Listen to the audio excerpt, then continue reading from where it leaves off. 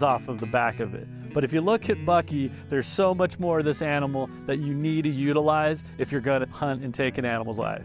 That's a big part of what hunters do and cherish, is really learn all of the ways to cook and enjoy every part of this animal. Everything from the neck can be cooked into very slow roast. The forequarters, this is really, really good stew meat, sausage meat. The shanks you can braise into ossobuco. The belly meat also turns into amazing grind for hamburger. You can turn it also into stew meat. All of this animal can be turned into something that is just so unbelievable. And every one of them, if handled properly, are just as delicious as the most sought after steaks.